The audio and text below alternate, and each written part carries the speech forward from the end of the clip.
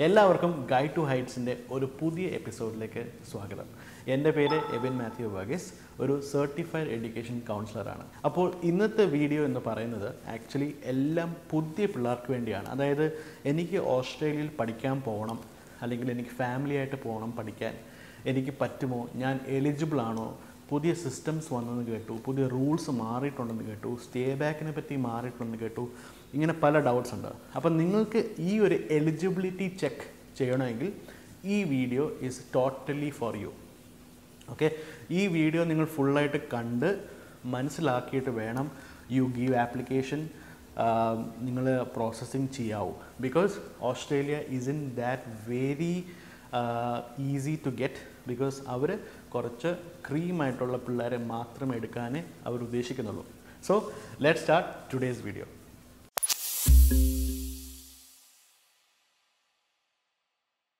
So, before I start this video, I just want to tell about myself. എൻ്റെ പേര് എബിൻ മാത്യു വർഗീസ്. ഞാനൊരു certified education കൗൺസിലറാണ്. നമുക്കൊരു consultancy കേരളത്തിലുമുണ്ട്, and we have one in Melbourne, Australia, and we have one in UK, മാഞ്ചസ്റ്ററിൽ.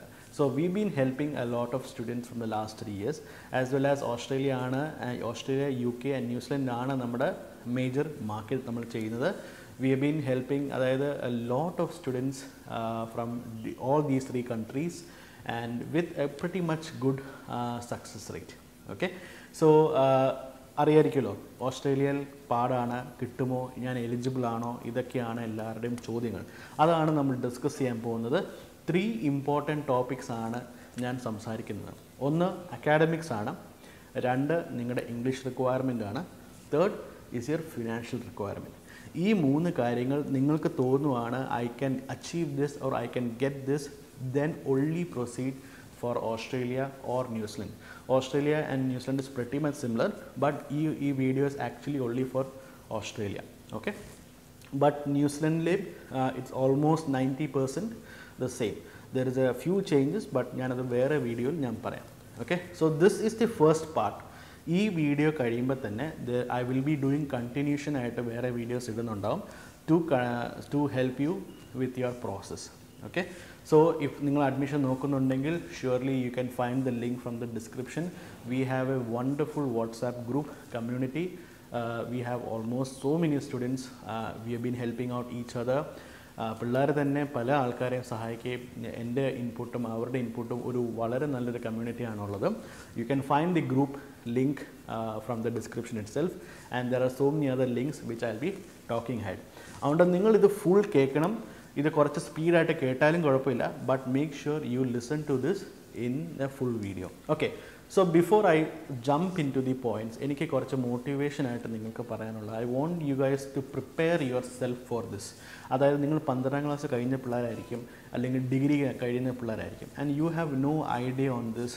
ഏത് agent, ഏത് course, ഏത് university, scholarship കിട്ടുമോ, എനിക്ക് PhD പോകണം, ഇങ്ങനെ പല ഡൗട്ട്സ് ഉള്ള പിള്ളേരായിരിക്കും. So before you start this, have a very positive feeling.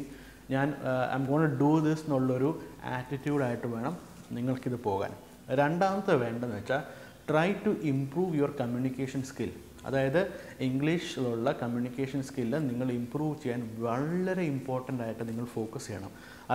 എനിക്കറിയാം ദാറ്റ് സം പിള്ളേർക്ക് അത്രയും ഒരു ഇത് കിട്ടിയിട്ടുണ്ടാവത്തില്ല, but try to start watching English movies കണ്ടു തുടങ്ങുക. ഇംഗ്ലീഷ് ഏതൊക്കെ രീതിയിൽ പഠിക്കാൻ പറ്റുമോ, ഇൻസ്റ്റഗ്രാമിൽ കുറേ വീഡിയോസ് ഉണ്ട്, അല്ലെങ്കിൽ യൂട്യൂബിൽ കുറേ വീഡിയോസ് ഉണ്ട്. So try to listen to these videos, try to improve your communication skill. മൂന്നാമത് വേണ്ടത് റിസർച്ച് സ്കില്ലാണ്. അതായത് ഏത് കോഴ്സ് വേണം, ഏത് യൂണിവേഴ്സിറ്റി വേണം, ഞാൻ എന്താണ് പഠിക്കേണ്ടത്, എനിക്ക് എന്ത് പഠിച്ചിട്ട് എന്ത് ഗുണമാണുള്ളത്, ഇങ്ങനൊരു റിസർച്ച് സ്കിൽ നിങ്ങൾ ബിൽഡ് ചെയ്യണം. അതായത് don't leave it to the agent, because agent നമുക്കറിയത്തില്ല what do you want to do. Okay, otherwise you have to know which country you have to go, ഏത് കോഴ്സാണ് എടുക്കേണ്ടത്. ബിക്കോസ് നമ്മളൊക്കെ വെളിയിൽ പഠിക്കാൻ പോകുന്നത് നല്ലൊരു V are looking forward to have A good settlement അല്ലേ. അതായത് നല്ലൊരു സ്ഥലത്ത് ജോലി കിട്ടണം, നല്ല സ്ഥലത്ത് സെറ്റിൽ ആവണം, ഇതൊക്കെ ഒരു തിങ്കിങ്ങിലാണ്.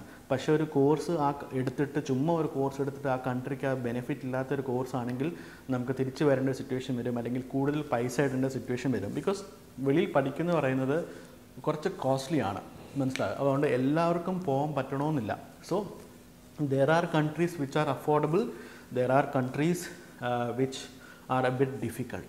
to get. So, അപ്പോൾ ഇങ്ങനത്തെ കൺഫ്യൂഷൻ ഉണ്ട്, നിങ്ങൾ ഇങ്ങനത്തെ കുറച്ച് ഇഷ്യൂസും കാര്യങ്ങളൊക്കെ ഉണ്ടെങ്കിൽ നിങ്ങൾക്കൊരു പേഴ്സണൽ കൺസൾട്ടേഷൻ വേണമെങ്കിൽ തന്നെ you can find the service link, അതായത് നമ്മൾ ചെയ്യുന്ന സർവീസസ് ലിങ്ക് ഉണ്ടാവും, അതിൽ ചൂസ് ചെയ്തിട്ട് we can have A 1-to-1 chat also on this. Okay, so have a very positive attitude, try to build your communication, your research skill, and pray also. Okay, so let's start with the first point, academics and work എക്സ്പീരിയൻസിനെ പറ്റിയാണ് ഞാൻ പറയാൻ പോകുന്നത്. അക്കാഡമിക്സിനെ പറ്റി പറയുമ്പോൾ നിങ്ങൾ 12th കഴിയുന്ന പിള്ളേരാണെങ്കിൽ recent pass out ആയ പിള്ളേർക്ക് മാത്രമേ ഇത് ആപ്ലിക്കബിൾ ആകത്തുള്ളൂ. റീസെൻറ്റ് പാസ് ഔട്ട് എന്ന് പറയുന്നത് നിങ്ങൾ 2023 പാസ് ഔട്ട് ആണെങ്കിൽ ഫെബ് 2024 അല്ലെങ്കിൽ ജൂലൈ 2024 വരെ നിങ്ങൾക്ക് അഡ്മിഷൻസ് നോക്കാവുന്നതാണ്. ഓക്കെ, ജൂലൈയിൽ കുറച്ച് പ്രയാസമാണ്, but 1 year is the maximum you can look into getting in admission. Okay, അതാണ്, ബിക്കോസ് അത് കഴിയുമ്പോൾ ഗ്യാപ്പ് ഫോർമേഷൻ ആവും.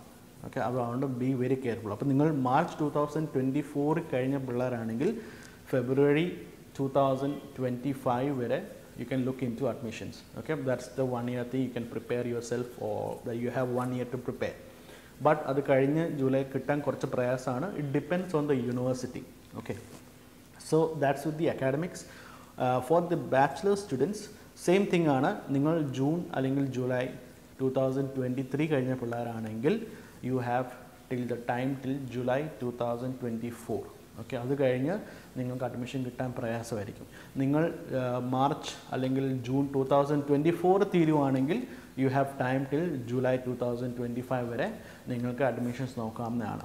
Okay, so this is very important. ഇത് മാൻഡേറ്ററി ആണ് four Australia. Okay, coming to work experience. Work experience എന്ന് പറയുന്നത് നിങ്ങൾ 12th കഴിഞ്ഞ പിള്ളേർക്ക് സാധാരണ വളരെ വർക്ക് എക്സ്പീരിയൻസ് കുറവാണ്. ആരെങ്ങനെ വർക്ക് ചെയ്യാറില്ലല്ലോ. വർക്ക് ചെയ്താലും Australia dozen promote work experience ഉള്ള പിള്ളേർ ആഫ്റ്റർ 12th. ബട്ട് നിങ്ങൾ ഒരു ഡിഗ്രി, ബാച്ചിലർ ഡിഗ്രി കഴിഞ്ഞ അല്ലെങ്കിൽ മാസ്റ്റർ ഡിഗ്രി കഴിഞ്ഞ പിള്ളേർക്ക് വർക്ക് എക്സ്പീരിയൻസ് ഉണ്ട്, 3 to 4 അല്ലെങ്കിൽ 4 to 5 years ഓഫ് എക്സ്പീരിയൻസ് ഉണ്ടെങ്കിൽ it is considered. But you should have salary into your bank account. Cashil അവർ ഒട്ടും accept ചെയ്യുന്നതല്ല. So cash payment is not accepted. So your salary should be transferred to your bank account. അതിന് സ്റ്റേറ്റ്മെൻറ്റ്സും പ്രൂഫും കൊടുത്താൽ മാത്രമേ അവരത് consider ചെയ്യത്തുള്ളൂ, and they will do a verification for it. അപ്പോൾ ഇതാണ് അക്കാഡമിക്സ് ആൻഡ് വർക്ക് എക്സ്പീരിയൻസിനെ പറ്റി. ഓക്കെ, അതിൻ്റെ ഒരു രണ്ടാമത്തെ പാർട്ടെന്ന് പറയുന്നത് ഓൾവേസ് മേക്ക് ഷുവർ നിങ്ങൾ പഠിക്കുന്ന കോഴ്സ് പ്രീവിയസ് എഡ്യൂക്കേഷനായിട്ട് റിലേറ്റഡ് ആണെന്ന്. എക്സാമ്പിൾ, നിങ്ങൾക്ക് നഴ്സിംഗ് പഠിക്കണമെങ്കിൽ you should have biology, maths, physics, chemistry, ആ രീതിയിൽ വേണം. അതിപ്പോൾ ഏത് കൺട്രിയാണെന്ന് പറഞ്ഞാലും. വേറെ സബ്ജക്ട്സൊക്കെ ആണെങ്കിൽ ഓസ്ട്രേലിയയിൽ കിട്ടാൻ കുറച്ച് പ്രയാസമാണ്, ബട്ട് ഇറ്റ് സ്റ്റിൽ ഇറ്റ് ഡെഫേഴ്സ്. അത് നമ്മൾ ആപ്ലിക്കേഷൻ കൊടുക്കുന്ന പോലെ ഇരിക്കും. It's A bit risky, but ഇങ്ങനെയുള്ള പിള്ളേർക്ക് you can actually directly contact me, I can help you out on this. അപ്പം always have a connection with your previous course. BCom കഴിഞ്ഞ പിള്ളേരാണെങ്കിൽ you have to go into accounting അല്ലെങ്കിൽ MBA, business administration, അല്ലെങ്കിൽ you can go into business analytics. ഈ ഒരു റേഷ്യോയിലോട്ട് move ചെയ്യണം. But don't BCom കഴിഞ്ഞ പിള്ളേർ എനിക്ക് മാസ്റ്റേഴ്സ് ഓഫ് നഴ്സിംഗ് വേണമെന്ന് പറഞ്ഞ് അതൊന്നും കിട്ടത്തില്ല, അല്ലെങ്കിൽ മാസ്റ്റർ ഓഫ് സോഷ്യൽ വർക്ക്. അപ്പോൾ ഇതിനൊക്കെ റിജക്ഷൻ ചാൻസസ് കൂടുതലായിരിക്കും. So be very careful when you choose the course. പിന്നെ it depends on case to case. മനസ്സിലായി? അതായത് BCom കഴിഞ്ഞിട്ട് you have A good experience in social work which is paid, അങ്ങനെ നമുക്ക് master of social വർക്കിലോട്ട് മാറാം. Okay, അങ്ങനെ ഒരു connection എപ്പോഴും ഉണ്ടായിരിക്കണം, ഇല്ലെങ്കിൽ it is very difficult to get an admission. Okay, this is your first thing. Okay, coming back to the English side. English എന്ന് പറയുന്നത് IELTS അല്ലെങ്കിൽ PT is accepted. Some universities only accept TOEFL. അപ്പോൾ TOEFL അങ്ങനെ consideration ചെയ്യുന്നില്ല most of the universities, but some are doing. Okay, it's based on the score.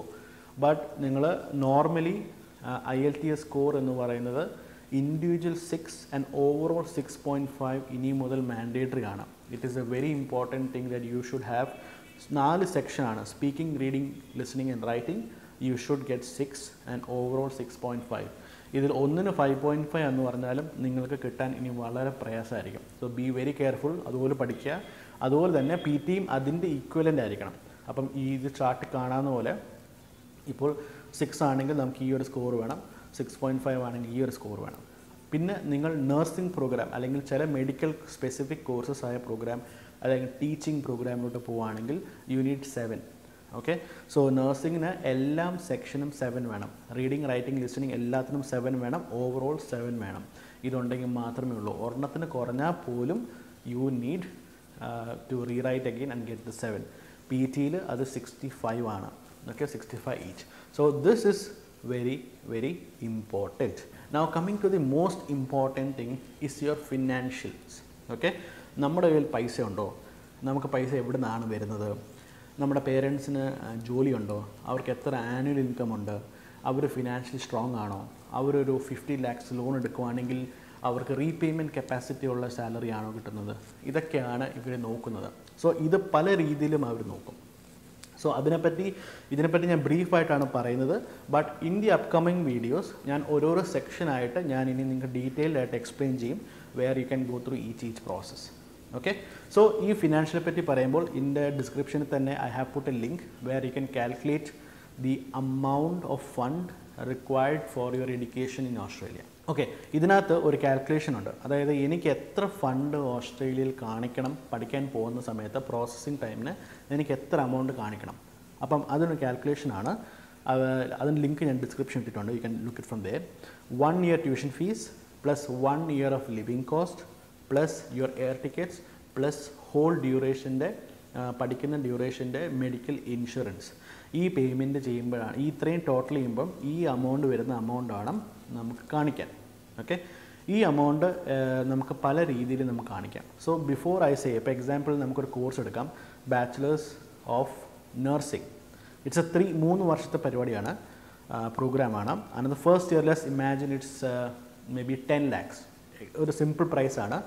10 lakhs ആണ് first year tuition fees plus 15 lakhs ആണ് living cost. 15 ലക്ഷം രൂപ living cost കാണിക്കണം. അപ്പോൾ നമുക്കവിടെ 25 lakhs ആയി, right? Then again you have air ticket 2 ലക്ഷം രൂപ extra വരും. അപ്പോൾ 25 + 2 ദാറ്റ് ഈസ് 27. പ്ലസ് നിങ്ങളുടെ ഇൻഷുറൻസും വരും, അതും ഒരു 2 lakhs വെച്ചോ, 3 year അല്ലേ. അപ്പം 27, 20. സോ 29 lakhs നിങ്ങൾ കാണിക്കണം. അപ്പം ഞാനത് റൗണ്ട് ചെയ്തൊരു 31 lakhs ഞാൻ ആക്കും. ഓക്കെ, ഈ 31 lakhs നിങ്ങൾക്ക് പല രീതിയിൽ അറേഞ്ച് ചെയ്യാം. Okay, you can arrange it on A loan, you can arrange it from your savings, അല്ലെങ്കിൽ ഫിക്സഡ് ഡെപ്പോസിറ്റ്സ്. ഓക്കെ, സം ഈ നാഷണലൈസ്ഡ് ബാങ്ക്സ് മാത്രമേ പറ്റത്തുള്ളൂ. ബട്ട് ചില ഇപ്പോൾ KSFE, ചില some registered cooperative banks amount ഒക്കെ ഓക്കെയാണ്. But depends on the case. അത് നമ്മൾ കേസ് അത് ചെയ്യുമ്പം ഞാൻ പറഞ്ഞുതരാം. ബട്ട് അങ്ങനെ ഉണ്ടെങ്കിൽ തന്നെ നിങ്ങൾക്ക് കോപ്പറേറ്റീവ് പൈസ കിടപ്പുണ്ടെങ്കിൽ തന്നെ നിങ്ങൾക്കത് നാഷണലൈസ്ഡ് ബാങ്കിൽ ട്രാൻസ്ഫർ ചെയ്ത് കാണിക്കാവുന്നതാണ്. ഓക്കെ, ഇതിനെപ്പറ്റി ഡീറ്റെയിൽ ആയിട്ട് വേറെ വീഡിയോസ് ഞാൻ മെൻഷൻ ചെയ്യാം. അപ്പോൾ ഈ രീതിയിൽ നമുക്ക് പൈസ കാണിക്കാൻ പറ്റും. ഓക്കെ, സോ ഇത് കാണിക്കുമ്പോൾ വളരെ കെയർഫുൾ ആവുക. വേറൊരു സംഭവം മെയിൻലി നോട്ട് ചെയ്യേണ്ടത്, ഇപ്പോൾ ഈ 30 lakhs നിങ്ങൾ കാണിക്കണമെങ്കിൽ ഈ ഫുൾ 30 lakhs നിങ്ങൾക്ക് ലോണായിട്ട് കാണിക്കാൻ പറ്റില്ല. ഓക്കെ, ഈ 30% ഓഫ് ദ 30 lakhs 30%, ഈ 30 ലക്ഷത്തിൻ്റെ 30% നമ്മുടെ കയ്യിൽ നിന്ന് തന്നെ കാണിക്കണം. ഓക്കെ, ബാക്കി എമൗണ്ട് നമുക്ക് ലോൺ എടുക്കാം. ഓക്കെ, അല്ലെങ്കിൽ ലോൺ നമുക്ക് 30 lakhs എടുത്തോ, നോ പ്രോബ്ലം. പക്ഷേ ഒരു 30% നമ്മുടെ കയ്യിൽ സേവിങ്സ് അല്ലെങ്കിൽ ഫിക്സഡ് ആയിട്ട് കണ്ടിരിക്കണം. സേവിങ്സിന് 3 മാസം പഴക്കം ഉണ്ടായിരിക്കണം or more. Fixed deposit minimum 6 to 8 months. അവർക്ക് ഡൗട്ട് അടിക്കുവാണ് ഇത്രയും ഒരു ഹ്യൂജ് എമൗണ്ട് എവിടെ നിന്ന് വന്നു, they can ask A source.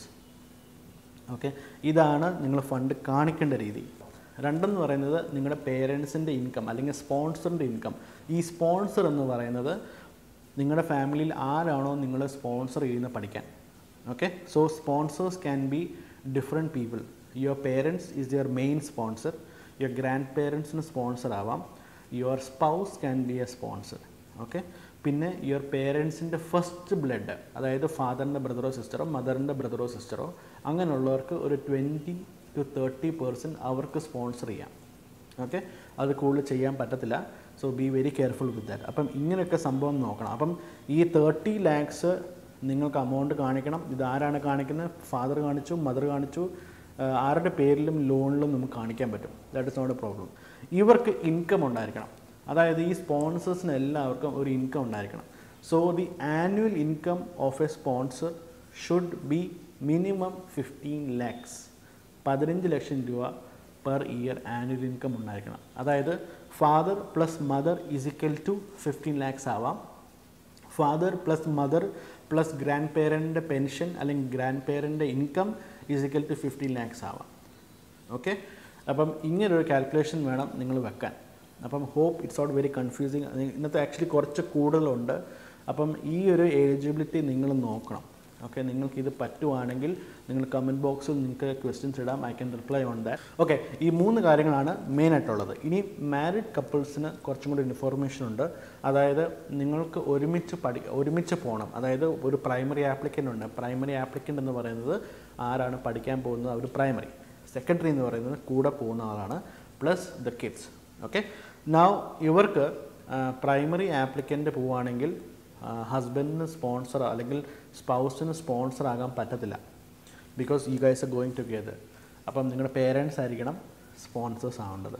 Okay, plus other main important thing, spouse ആരാണോ പഠിക്കാൻ പോകുന്നത് അവരുടെ പാർട്ട്ണർ മിനിമം, അതായത് ഹസ്ബൻഡ് ആണെങ്കിൽ മിനിമം ബാച്ചിലർ ഡിഗ്രി ഉണ്ടാവണം, വൈഫ് ആണെങ്കിൽ മിനിമം ഒരു ഡിപ്ലോമ ഡിഗ്രി ഉണ്ടാവണം. ഇത് വളരെ മാൻഡേറ്ററി ആണ്.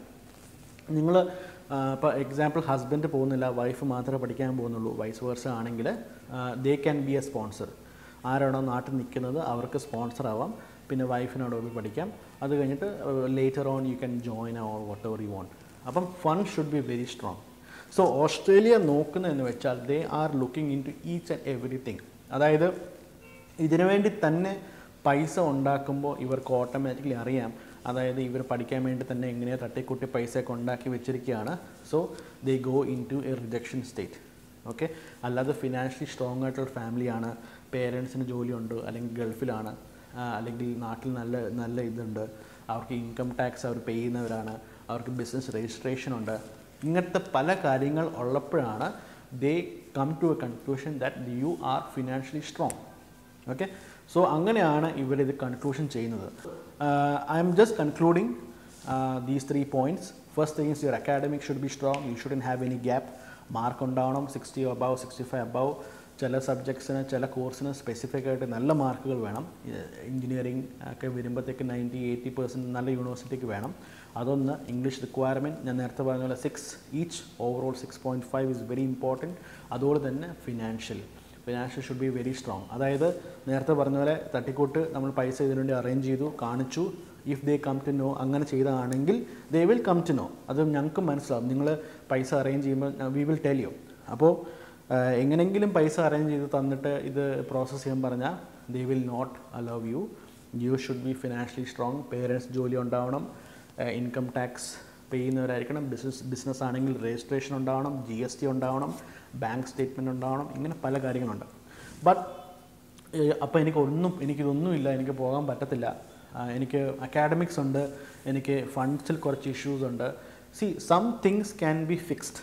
മനസ്സിലായോ? Some things can be fixed.